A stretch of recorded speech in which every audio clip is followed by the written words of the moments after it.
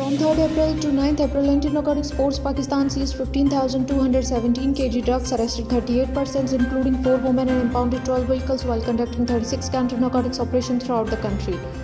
ANF Balochistan recovered 14,977 kg drugs in 11 operations while arrested 5 persons involved in drug smuggling and impounded 2 vehicles.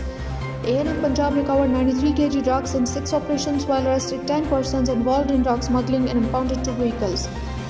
ANF North recovered 88 kg drugs in 13 operations, arrested 17 persons including 4 women in drug smuggling and impounded 5 vehicles. ANF KP recovered 57 kg drugs in 5 operations while arrested 6 persons involved in drug smuggling and impounded 3 vehicles. ANF Sindh recovered 40 grams heroin in an operation. All cases have been registered at respective ANF police station under CNS Act and further investigations are under process.